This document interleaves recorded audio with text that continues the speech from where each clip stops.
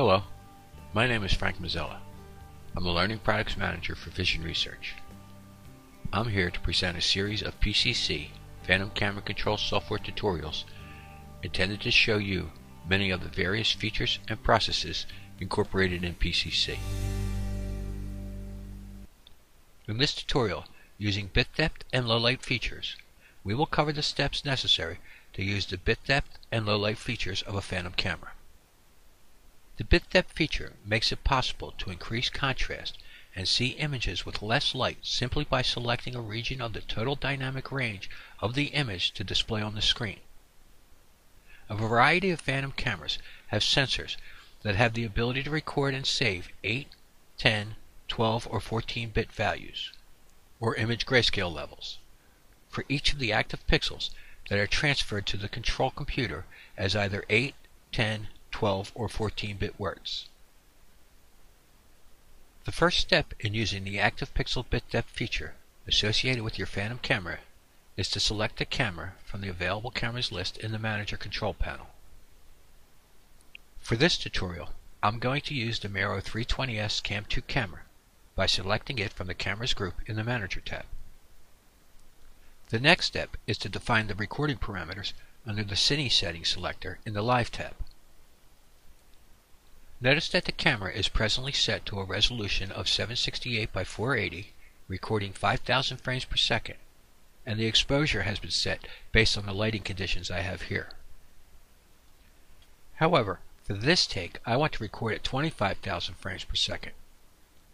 Based on this resolution, the maximum rate I can shoot is 7,300 frames per second. Therefore, I need to reduce the resolution to achieve the sample rate I need. To achieve the 25,000 frames per second I need, I'll need to reduce the resolution to 320 by 240.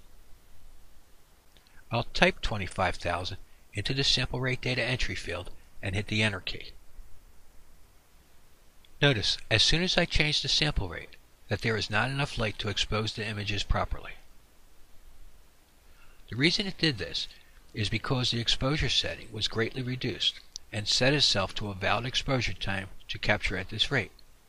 I'm going to select the maximum exposure time from the pull-down selection list. This is where using the bit depth feature of the camera will help us. Since the number of images I can record and the amount it takes to record them changed when I adjusted the resolution and sample rate parameters respectively, I'll need to readjust the trigger position so that I can record half the buffer as pre-trigger frames and the other half as post-trigger frames. Before I set the bit depth feature, I want to focus in on the subject matter without having to change any of my city settings. To do this, I'll click on the low light button, then adjust the auto exposure feature compensation slider for PH16 camera models, or enter a grayscale level in PH7 cameras to properly expose and focus the camera if necessary.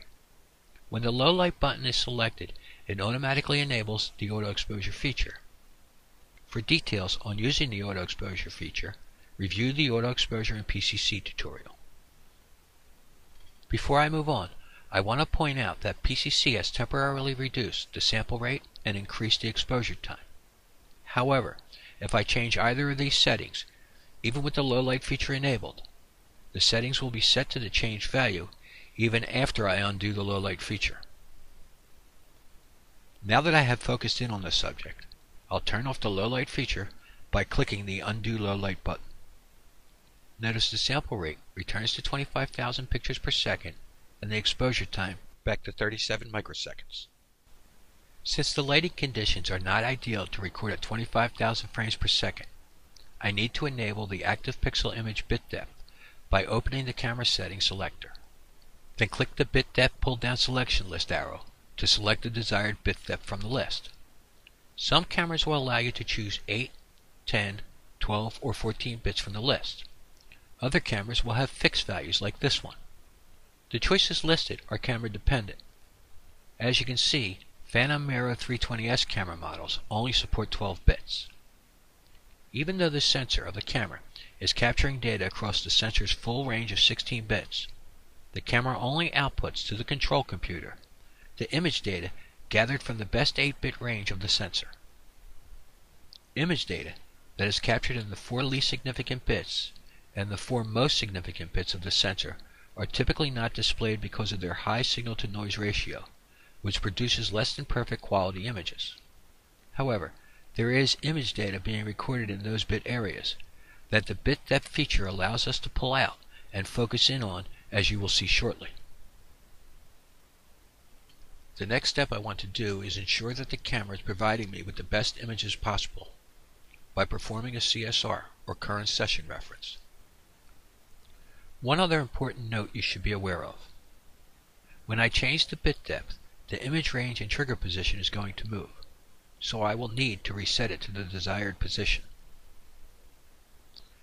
With the camera set to capture the event, let me demonstrate the power of this feature by opening the Image Tools dialog window first. Notice, the majority of the image data is being captured by the sensor's pixels associated in the lower ordered bits, or the dark region of the sensor.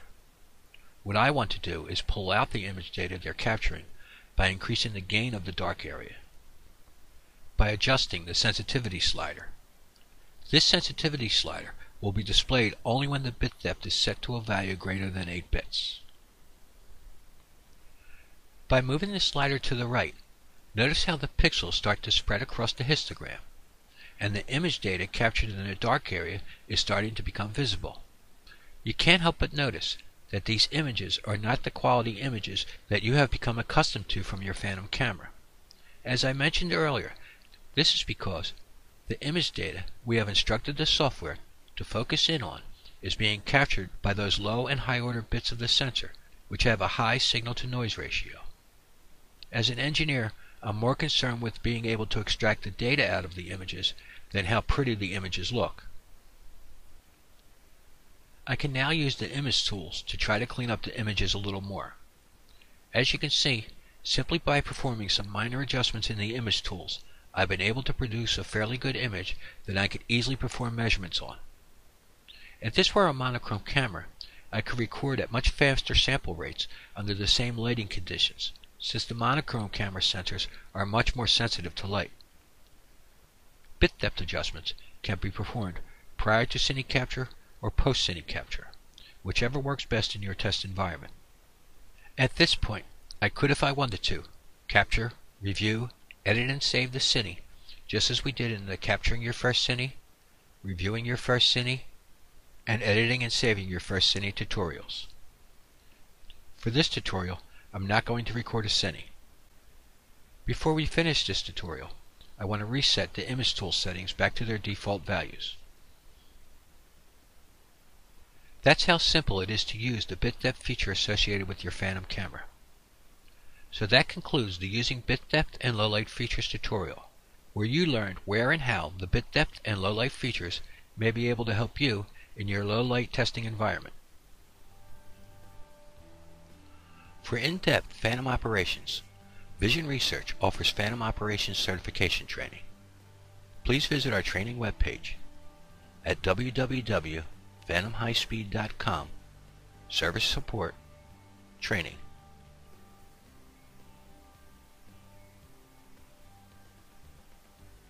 Or contact your local sales representative, who can be found on our website under the Contact Us pull-down selection list for more information about our training sessions, or for Phantom cameras in general.